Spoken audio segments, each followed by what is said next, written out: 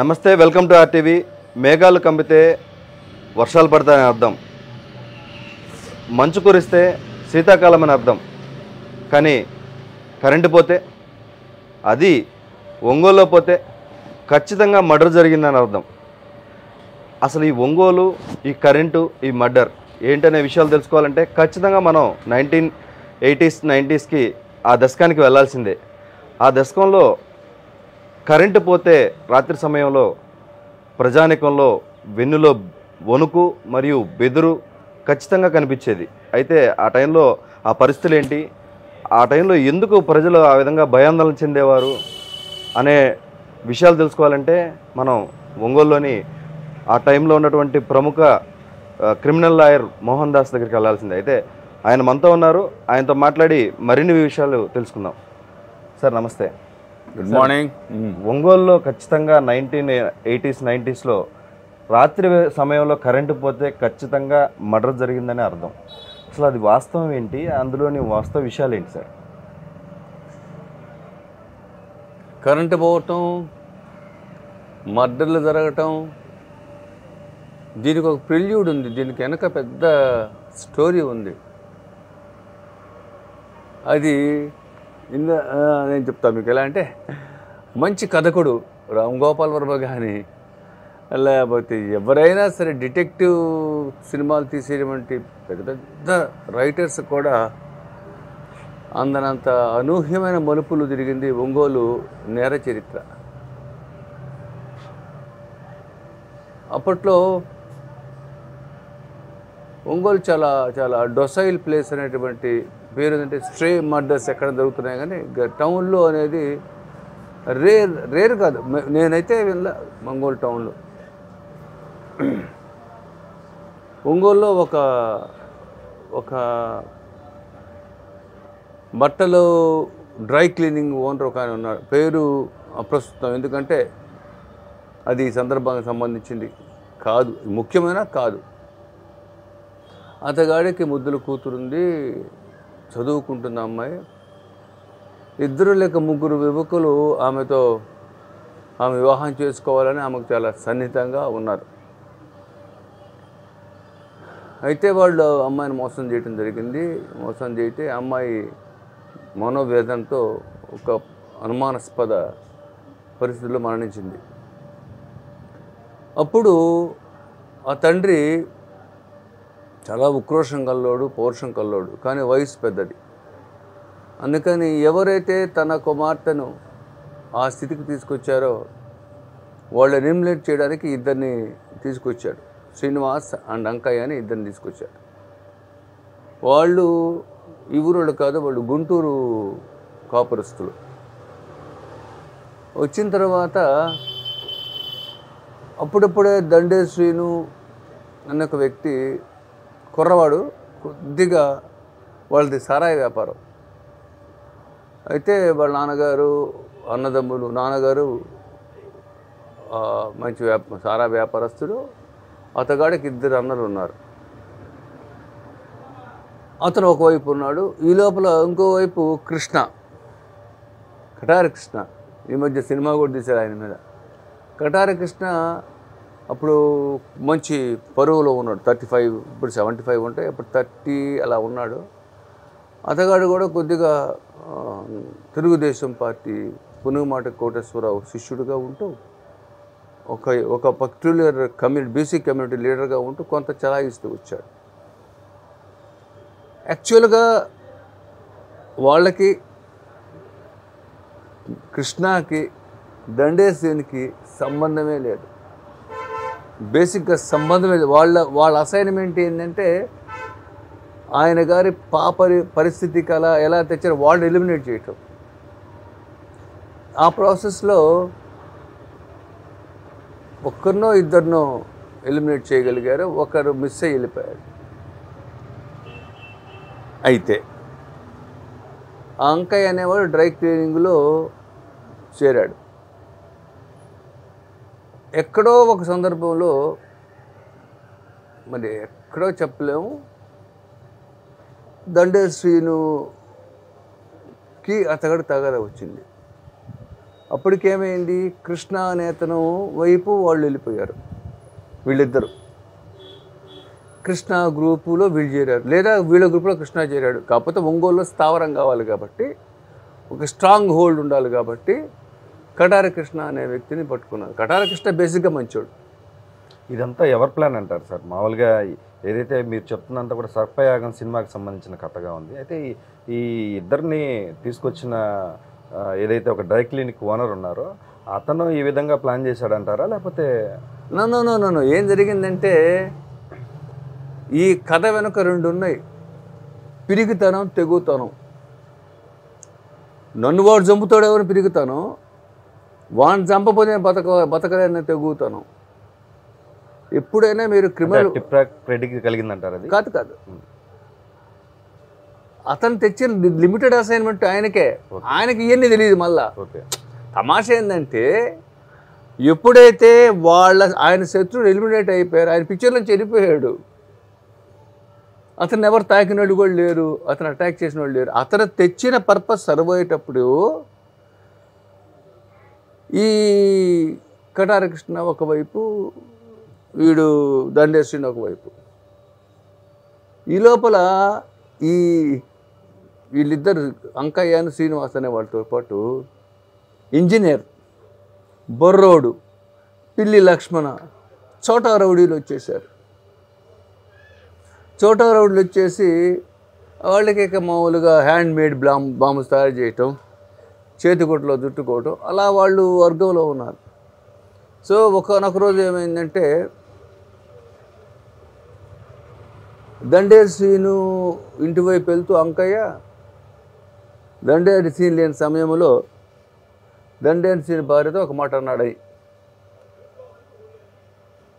నీ తాళిబొట్టు గోడ తగిలించుకోవాలి త్వరలో అని అన్నాడని ఒక డైలాగ్ వస్తుంది అన్నమాట. అయితే అది ఆరోపణ నిజమో తెలియదు. ఆ డ్రై క్లీనర్ గారి కేసు అది అయిపోయింది, ఆ కేసు జరుగుతుంది. తర్వాత అల్టిమేట్గా ఎవిడెన్స్ లేకపోతే అది కొట్టేశారు. ఇటు మలుపు వచ్చింది. వీళ్ళు ఒంగోలుని రెండుగా డివైడ్ చేశారు. ఈ రౌడీ మూక ట్రంక్ రోడ్డుకి అటువైపు, ట్రంక్ రోడ్డుకి ఇటువైపు. ట్రంక్ రోడ్డుకి అటువైపులో ఉండే లాయర్ని నేను, ఇటువైపు ఉండే లాయర్ హనుమాన్ రెడ్డి గారు. సో ఈ వర్గము అంటే దండేసీను, ఈ వర్గం ఇటు, ఆ వర్గం అటు. సో అప్పుడు ఇక ఫైట్ జరుగుతూ ఉంటే కటారి కృష్ణ దగ్గరికి వీడిపోతుండేవాడు. వీళ్ళిద్దరు కటారి కృష్ణ పోతుండేసరికి, కటారి కృష్ణకి ఒక ఆమె ఉంది, ఆమె పేరు గుర్తు రావట్లేదు. ఆమె అతని ఫైనాన్షియల్ అతను సెకండ్ వైఫ్గా ట్రీట్ చేశాడు ఆమెని. ఆమె కూడా నమ్మక పాత్రురాగా ఉండి, అంతకుముందు ఏం చేశాడంటే కటారి కృష్ణ తాత పాప అని ఉన్నాడు, ముసలారావు అంటారు. ఆయన మీద హత్యా ప్రయత్నం జరిగిందని కటారి కృష్ణ మీద కేసు పెడతారు. అప్పుడు కటారి కృష్ణ కొద్దిగా తెలుగుదేశంలో ఉండి ఆ కేసు పెట్టడం వల్ల అతనికి కూడా కొద్దిగా బాసిజం వచ్చేసింది. ఆయన కింద మనుషులు, వ్యవహారం, అన్నాలు, భోజనాలు వండించడం, 2 పూట్ల తినటం, అదొక వ్యవస్థ నడుస్తుంది గోపాల్ నగరంలో. సో దండేశ్రీను ఎప్పుడే దండేశ్రీని వైఫ్ కామెంట్ చేశారో వీళ్ళకి రైవల్రీ ఏర్పడింది. దండేశ్రీను యాక్చువల్గా వాడు ఒంటరిగాడు, వాడికి స్ట్రెంగ్త్ లేదు, కానీ వీరోచితుడు వాడు. తర్వాత వాడి పక్కన బొర్రోడు వీళ్ళు చేరి నవభారత్ థియేటర్లో ఒక సినిమా మ్యాట్ని రన్ అవుతుంటే, జయమ్మ ఆమె పేరు, కరెక్ట్, జయమ్మ. ఆమె ఏం చేసింది, సినిమాకి వెళ్ళింది. సినిమాకి వెళ్తే వాడే క్వార్టర్ మందు, చికెను వెళ్ళేసి నవభారత్ థియేటర్ ఇటువైపు ఉన్నటువంటి గేటు వైపు ఆమె బయటకు వస్తుంటే చంపేశారు అక్కడ. జయమన్ చంపంగానే మన కటారి కృష్ణ బాగా బాధపడి గిర్గాలు జరుగుతూ ఉన్నాయి. సో కటారి కృష్ణ ఉన్నాడు, కానీ అతను అంత ఎక్స్పోజ్ కావట్లేదు. రాత్రి సమయాల్లో జరిగిన మర్డర్లో మొదటి మర్డర్ అదేనా సార్? అది రాత్రి కాదు, 5:30 PM ఫస్ట్ మ్యాట్ని వదిలిపెట్టిన తర్వాత. ఓకే. ఆ తర్వాత గవర్నమెంట్ హాస్పిటల్ దగ్గర దండేశ్వరి గారు అన్న కృష్ణ ఎందుకో వెళ్ళాడు హాస్పిటల్కి. ఈవినింగ్ బయట కూర్చొని చుట్ట తాగుతున్నాడు. అరౌండ్ 6:47, 7:30 కొద్ది చీకటి పడింది. అతను వచ్చి నరికేశారు. హెడ్ ఇంజరీ కొడితే అట్లా పడిపోయింది తల. ఆ సమయంలో నా మీద కూడా కొంత ప్రెషర్ వచ్చింది. నాకు తెలుసని, నా నాలెడ్జ్లో ఉందని. అయితే యాక్చువల్గా ఒక అడ్వకేట్ ఎంతవరకు పోతా అంటే ఫ్యాక్ట్స్, ఫిగర్స్, కేసు వరకు పోతాడు. సో కృష్ణ చనిపోయాడు, అక్కడ జయమ్మ చనిపోయింది. ఇక అంకణ్ చంపేశారు. ఎక్కడ పనిచేస్తున్నాడో టిప్ టాప్ షాప్ ముందు అక్కడే చంపేశారు అంకణ్. ఆ తర్వాత ఇక వీడు బిల్లి లక్ష్మణ అంటే, బొర్రోడ్ అంటే వీళ్ళందరూ చంపబడ్డారు. అంటే ప్రధానంగా ఈ హత్యలకి ప్రేరణ అనేది పిరిగితనం, తెగువ, భయం తప్పనిసరి. అలా జరుగుతూ ఉంటే శ్రీన్ అనే అతన్ని గుంటూరులో వీళ్ళు చంపేశారు. గుంటూరులో చంపేశారు. సో అంకడు ఇక్కడ చనిపోయాడు, శ్రీన్ అక్కడ చనిపోయాడు. ఇక వాళ్ళకి మిగిలింది ఎవరు? దండేసీన్ ఉంటే వీళ్ళు బతకరు, వీళ్ళుంటే వారికి భయం. ఆ పరిస్థితుల్లో దండేసీను సుమారు చాలా మర్డర్లు జరిగినాయి. పిల్లవాళ్ళు, వాడు పక్కన వచ్చినాడు, వాళ్ళు వచ్చినాడు, వీళ్ళు వచ్చినాడు. అలా నైట్ ఈవినింగ్ 7 to 8 1 టౌన్లో అప్పుడు మురళీకృష్ణ ఎస్ఐగా ఉన్నాడు. అతను కూడా చాలా వరకు నేరాలు ఆపగలిగాడు. అయితే ఆ రోజుల్లో కనుక ఎన్కౌంటర్లు కనుక ఉండుంటే వీళ్ళందరికీ ఇంత కొమ్ములు వచ్చిండేవి కావు. అప్పుడు కృష్ణారావు గారు అనుకుంటా, ఎస్పీ గారు, ఎంవి కృష్ణారావు గారు, ఆయన కూడా బాగా అణిచేశాడు. అయితే ఏంటంటే ఎన్కౌంటర్ సెక్షన్ లేకుండా పోయింది. ఆ విధంగా ఇక మిగిలింది దండేసీను. దండేసీను వేరే క్రిమినల్ కేసులో ఉంటే ఒంగోలు నుంచి నెల్లూరు సబ్ జైలుకి తీసుకెళ్ళటం, నెల్లూరు సబ్ జైలు నుంచి ఒంగోలుకి తీసుకురావడం జరిగింది. అందువల్ల వీళ్ళు ఒక రెక్కీ చేశారు. ఆ రెక్కీలో అక్కడ రూములు తీసుకున్నారు. వీళ్ళంతా ఈ క్రిమినల్స్ రూములు తీసుకొని ఎంత ధైర్యంగా చేశారంటే, ముందు స్మోక్ బాంబ్స్ వేశారు. పోలీసు వాళ్ళు కొద్దిగా 3-4 ఎస్కార్ట్ ఉన్నారు. ఎట్లా చంపారంటే, ముక్కలు చేస్తే ఆ బాడీని తేయడానికి టీవీ డబ్బా ఉంటుంది పైన కవరు, దాంట్లో వేసుకొని ఇచ్చారు. సో ఒకవైపు కృష్ణ భార్య జయమ్మ చచ్చిపోయింది, ఒకవైపు అంకడు చచ్చిపోయాడు, ఒకవైపు దండే శ్రీనివాడు అన్న చచ్చిపోయాడు, ఒకవైపు శ్రీనివాస్ గుంటూరులో చంపేశారు, ఒకవైపు దండే శ్రీని నెల్లూరు చంపారు. ఆ డ్రై క్లీనింగ్ ఓనర్ తీసుకొచ్చిన సందర్భంలో మొదటగా చంపినోడు అమ్మాయి బాయ్ ఫ్రెండ్ అయితే, చివరిగా చనిపోయింది దండే శ్రీని.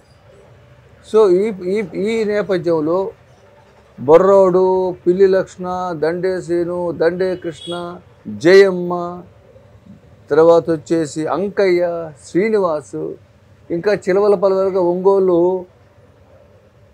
అనూహ్యమైన మలుపులు తిరిగింది నేర ప్రవృత్తి. అంకయ్య అనేవాడు అటు పోవటం ఎంత తప్పు అయితే, దండేసీన్ అనే అతను వాడు కాస్త మంచోడే కానీ కొద్దిగా మాట్లాడతాడు. సో ఎలిమినేషన్ ప్రాసెస్లో కథ ఎక్కడో బిగిన్ అయింది, కథ ఎక్కడో ఎండ్ అయింది. At the end of the day ఇంగ్లీష్లో ఒక సామెత ఉంది, those who వీల్డ్స్ knife will die of the same అని. తెలుగులో చెప్పాలంటే ఎవడైతే కత్తిని విసురుతాడో ఆ కత్తి చేతిలోనే మరణం చెందుతాడు. ఒంగోలు నేర చరిత్రలో నేరస్తులు 2 ఒంగోలులోకి వస్తే వాళ్ళతో పాటు 10 మందిని ఈ మరణ శాసనంలో వాళ్ళందరినీ ఇరికించబడ్డారు. సో ఈ విధంగా ప్రతిరోజు ఈవినింగ్ కాగానే 6-6:30 అంటే పవర్ కట్ చాలా ఉధృతంగా ఉండేది. బాగా 5, 6:30, 7 అనగానే ఎటోళ్ళటు వెళ్ళిపోతుండేవాళ్ళు. వీళ్ళు కూడా డామినేషన్ను పైకి కనపడుతుంది, డామినేట్ చేయాలని, లోపల పిరికితనం, తెగువ. చంపేస్తారనే భయంతో అడ్వాన్స్ అవుతారు. నువ్వు అడ్వాన్స్ అయ్యావనుకోండి, నేను చచ్చిపోతా. నేను అడ్వాన్స్ అయితే మీరు చనిపోతారు. So at the end of the ఇద్దరం చచ్చిపోయాం. సార్ మామూలుగా వీళ్ళు ఏదైతే ఆ హత్యకు కరెంటు తీసే సమయానికి ముందుగా ఒక రోజు 2 రోజుల ముందుగా ఏదైతే పీవీఆర్ గ్రౌండ్కి సంబంధించి ఒంగోలు ఉన్నటువంటి గ్రౌండ్లో అప్పుడు స్కూల్స్కి ఆ డోర్స్ కూడా ఉండేవి కాదు. లోపలికి వెళ్ళేసి ఆ బ్లాక్ బోర్డ్స్ మీద ఒక స్కెచ్, ఒక ప్లాన్ వేసుకునే వాళ్ళంట. అలాంటి విషయాలు ఏమైనా మీకు తెలుసా? అది అబద్ధం సార్, అది అబద్ధం. వాళ్ళంత విద్యాధికులు కాదు. స్కెచ్ చేసుకునేది ఏం లేదు. ఒకటే స్కెచ్, మీ అమ్మటి రావటమే స్కెచ్. మిమ్మల్ని ఎలిమినేట్ చేసిన దాకా మీ అమ్మటి రావడమే స్కెచ్ సెపరేట్ ఏం లేదు. ఇట్లా కాకపోతే ఏంటంటే అనూహ్యంగా జరిగినాయి. ఇప్పుడు దండే కృష్ణ గవర్నమెంట్ హాస్పిటల్ బయట అరుగు మీద కూర్చునే విషయం వాళ్ళు ఊహించారు, పోలీసు కూడా ఊహించాల. పోలీసు ఊహించుంటే అతన్ని సేవ్ చేసి ఉండేది. వాళ్ళు ఊహించారు. అలాగే జయమ్మ మ్యాట్నీ షోకి వచ్చుదని వాళ్ళు ఊహించాల, కానీ ఆ మరణం సంభవించింది. సో ఇక్కడ స్కెచ్లు, ప్లాన్ లేవు. డూ ఆర్ డై, సర్వైవల్ తప్పితే ఏమి లేదు వాళ్ళకి. అసలు నేరాలకు సంబంధించి అసలు ఎందుకు ఇటువంటి ప్రవృత్తిని ఆ సమయాన్ని ఎంచుకోవడానికి గల కారణాలు ఏమై ఉండొచ్చు అంటారు? ఇప్పుడు ఎలా ఉంటుందంటే బేసిక్గా వీళ్ళందరినీ గమనిస్తే ఒక ఇంపార్టెంట్ కాన్సెప్ట్ మనకు అర్థమైపోద్ది. వీళ్ళెవరు విద్యార్థికులు కాదు, చదువు సంధ్య లేదు. సొసైటీ మీద పడి ఎలాగూ సంపాదించుకొని బ్రతకాలని, అంటే ఏదైనా ప్రవృత్తి కావచ్చు. ఏది మామిడికాయలు అమ్మచ్చు, లేకపోతే సారాయి అమ్మచ్చు. బట్ ఆ రోజు పొలిటికల్గా కూడా ఒకవైపు పోవడానికి వీల్లేని పరిస్థితి. ఒంగోలులో పొలిటికల్ సినీరియోలో అప్పుడు రాజకీయ నాయకులు రౌడీలను పిలిచి ప్రోత్సహించిన దాఖలాలు లేవు. ఇది ఒక separate way of living. So ఏమైంది అన్న, నేను ఇవాళ నువ్వు చెప్పావుగా జయమ్మని చంపుదామని, నాకు వదిలిపెట్టాను, నేను చేసి పెడతాను అంటే వేవర్డ్ లైఫ్ లీడ్ చేస్తూ, బాధ్యతారహితంగా ఉంటూ, నేరం చేస్తే అదొక మెహర్బానీ. వాడు ఒక వ్యక్తి ప్రాణం తీస్తున్నానే, నా తల్లిని తండ్రిని చంపుకోగలనా అని అనుకోడు వాడు. క్రెడిట్ ప్యాషన్, క్రెడిట్ వాడికి. నేరం చేశాము, వా ఒంగోలు గుర్తు చేసిన హత్యను వచ్చింది చూసుకోవచ్చు. అట్లాగే దండేసిని ఏం చేశారు? దండేసిని నరికి ముక్కలుగా చంపేస్తే వాళ్ళు అక్కడి నుంచి వెళ్ళిపోలా. ఏ హోటల్లో దిగారో ఆ హోటల్లోనే ఉన్నారు. ఎప్పుడు దాకా ఆ బాడీని తీసుకుని ఒంగోలు వచ్చిందాక గుంటూరు, నెల్లూరులో పోస్ట్ మార్టం చేసి ఆ డెడ్ బాడీని ఒంగోలు తెచ్చిందాక వాళ్ళు అక్కడక్కడే తిరుగుతున్నారు. నెక్స్ట్ ఏం దొరుకుతుంది, తర్వాత ఏం దొరుకుతుంది అంటే ఎలా ఉందంటే ఫ్యాన్సీ. రక్తం చూస్తే ఫ్యాన్సీ. ఒక వ్యక్తిని చంపితే అదొక క్రెడిబిలిటీ. యుక్త వయస్కులు, బరువు బాధ్యతలు లేవు, తల్లిదండ్రుల కంట్రోల్ లేదు. సో ఎలా చేశారంటే పిచ్చి పెట్టినట్టుగా చేశారు. ఈవెన్ టెర్రరిస్టులు కూడా ఇలా చేయరు. ఎందుకంటే వాళ్ళకు ఒక గమ్యం, ఒక సిద్ధాంతము, ఒక పద్ధతి ఉంటుంది. మరి దండే ఇప్పుడు జయం ఉంది, ఈ కథకి జయముకు సంబంధమే లేదు. అటు వెళ్ళిపోయింది ఒక హత్య. దండే కృష్ణ ఉన్నాడు, దండే శ్రీని వాళ్ళ అన్న, ఆయన ఏంది తమ్ముడు సపోర్ట్ చేస్తాడు. సరే, ఈ నేరాలన్నిటికీ సంబంధించి ఆ కేసెస్ అన్నీ మీరు పరిశీలించుంటారు. అసలు ఆ కేసెస్ ఏ పొజిషన్లో ఉన్నాయంటారు? వాళ్ళకి శిక్షలు పట్టడం కానీ అసలు జరిగినాయి అంటారా? పూర్తిగా చట్టం తన పని తాను చేస్తుందంటారు, కానీ చట్టపరంగా వాళ్ళకి తగిన శిక్షలు పడ్డాయంటారా?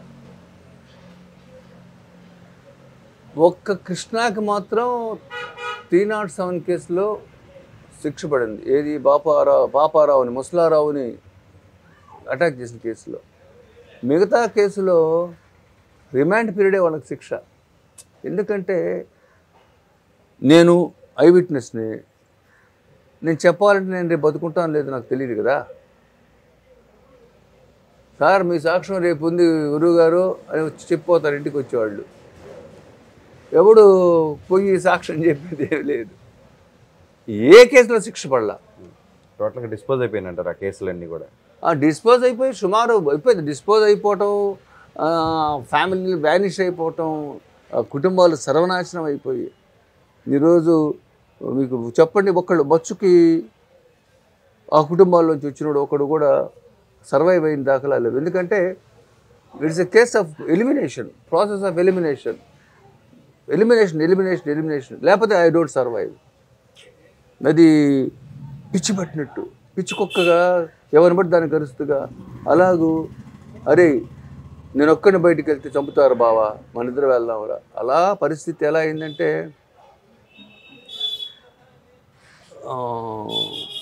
Endless story. అలా దేనికది సంబంధం లేని హత్యలు. చూడ్డానికి మాత్రం ఇమాక్యులేట్ ప్లానింగ్ అనుకుంటుంది, ఏమి లేదు. ఎవడి ముందు అటాక్ చేస్తే రెండు వాడు చచ్చిపోతాడు. అంతేగాని ఇక్కడ ప్లానింగులు, దీని వెనక బ్రెయిన్లు, స్కెచ్లకి ఇచ్చి. అయితే స్కెచ్ ఏంటంటే జయమ్మ విషయం అనుకున్నాం. యాక్చువల్గా ఆమెతో పాటు వీడు కూడా సినిమాకి వెళ్ళారు. జయమ్మని ఎందుకు చంపారు? కృష్ణకి మాస్టర్ ప్లాన్ ఇస్తుంది, లాయర్లకు ఫైనాన్స్ చేస్తుంది. జయమ్మ అలా చెయ్యాలి, అతని భార్యగా అలా చెయ్యాలి, అదే బాధ్యత. వీడికేం సంబంధం కాదు, చంపాలి, అతను హట్ చేయాలి. అలా మ్యాట్నీకి ఇంటర్వెల్ ఆమెతో పాటే పిక్చర్కి వెళ్ళారు. టోటల్గా కటారి కృష్ణ వ్యవహార శైలి ఏ విధంగా ఉండేది సార్? జయమ్మ ప్రోద్బలంతో నేరాలు చేసేవాడు అంటారా, లేకపోతే అసలు ఏంటి, అసలు అతని మోటివ్ ఏంటి? కటారి కృష్ణ నేరాలు చేసేది మీకు ఎవరు చెప్పారు? అతను నేరస్తుడు కాదు, అతను ఫోర్స్ఫుల్ లీడర్ అయ్యాడు. అతనికి నేర ప్రవృత్తి లేదు. అతను ఏ నేరాలు ఒకళ్ళు చేసుంటే కనుక పాప కేసులో చేసుంటాడు. కటారి కృష్ణ పెద్ద కేకలేస్తాడు, కానీ అతగాడు నేరం చేయగా నాకు తెలియలే. అయితే ఏదైతే సినిమాకి సంబంధించి సినిమాలో చూచారో వాళ్ళ కూతుర్ని ఏదైతే ఒక కానిస్టేబుల్ ప్రేమిస్తాడు, దాన్ని అతను కాకుండానే సరే వేరే అతను బైక్ మీద వెళ్తాం, ఆ సినిమా స్టోరీ అంతా చూసాం మనం. అసలు అదంతా వాస్తవం అంటారా? With all respects that story, ఆ స్టోరీకి అతనికి సంబంధమే లేదు. ఎందుకంటే కటారి కృష్ణ కుటుంబం ఒక జయమ్మ తప్పితే మిగతా వాళ్ళు ఎవరికి తెలియదు. కటారి కృష్ణ తమ్ముడు కూడా ఉన్నాడు, వాడు కొద్దిగా ఎలిమెంట్, వాడు కూడా చనిపోయాడు. సో కటారి కృష్ణ కుటుంబంలోంచి ఆడపిల్లలు రావడం, ప్రేమించడం, ఇవన్నీ సినిమాటిక్గా తీసిందే. కానీ అసలు కటారి కృష్ణ ఫ్యామిలీ ఈ రోజుకి ఎవరికి తెలియదు. Even after 30 years of offences Katari Krishna background ఎవరికి తెలియదు. అతను మన గోపాల్ నగర్లో ఉంటాడు. ఒకసారి కార్పొరేటర్ కూడా కలిశాడని అనుకుంటాను నేను.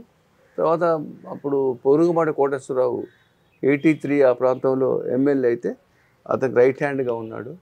పాపా కేసు బలవంతంగా చేయబడింది. అంటే ఈ టీమ్ ఆఫ్ బ్యాచ్ ఆఫ్ అఫెన్స్కి సంబంధం వల్ల ఇప్పుడు కటారి కృష్ణ ఎందుకు వచ్చాడు సీన్లో కంటే వాళ్ళిద్దరు అడిగారికి వెళ్ళారు కాబట్టి, సీను అంకయ్య వెళ్ళారు కాబట్టి కటారి కృష్ణ సీన్లోకి వచ్చాడు. అయితే కటారి కృష్ణకి ఏం సంబంధం? అసలు నేరస్తులు మామూలుగా ఏదైతే ఒక నేరం చేయాలి, ఒక మర్డర్ చేయాలనుకున్నప్పుడు కొంతమంది ఒక మ్యూచువల్ అండర్స్టాండింగ్ ఉంటుందంట. ఏదైతే మన ప్రకాశం జిల్లాలో మర్డర్ జరగాలంటే స్టువార్ట్ పుటం వాళ్ళని ఇక్కడ పిలిపించుకోవడం కానీ, లేదా వేటపాలెం వాళ్ళని పిలిపించుకోవడం కానీ, అట్లా లేదు అక్కడ ఏదైనా చేయాలంటే వీళ్ళు వాళ్ళకి సపోర్టివ్గా వెళ్ళడం కానీ, ఈ వ్యవహార శైలి ఏ విధంగా ఉండేదంటారు సార్? నిజమేనా?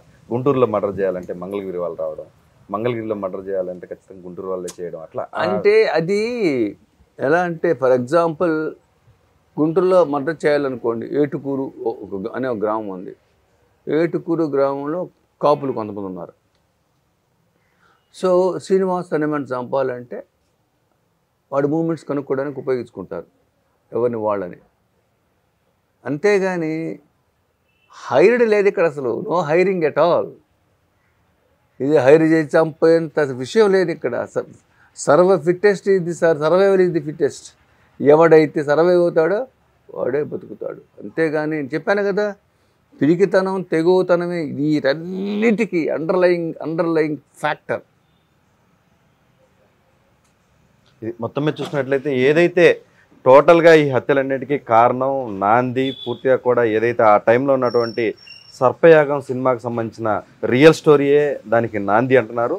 ఆ సమయంలో ఏదైతే ఒక ప్రముఖ లాండ్రీ వ్యాపారస్తుడు వాళ్ళ కూతురు హత్య కోసం ఒక 2 వ్యక్తులను అయితే మాత్రం గుంటూరు నుంచి తీసుకురావడం, ఆ ఇద్దరు వ్యక్తులు వాళ్ళకి సంబంధించినటువంటి వాళ్ళ కూతురికి సంబంధించినటువంటి వాళ్ళ హతమార్చడం, ఈ కేసుతోటే ఈ హత్యలతోటే ఈ ఒంగోలులో ఆ రాత్రి మరణాలు, కరెంటు పోతే ఖచ్చితంగా హత్య జరిగేటువంటి సిచ్యువేషన్ అయితే ఆ సమయం నుంచే ఉందంటున్నారు. అయితే ఏదైతే ఖచ్చితంగా ఆ సమయంలో ఎవరికీ కూడా ఒక మోటివ్ లేదు.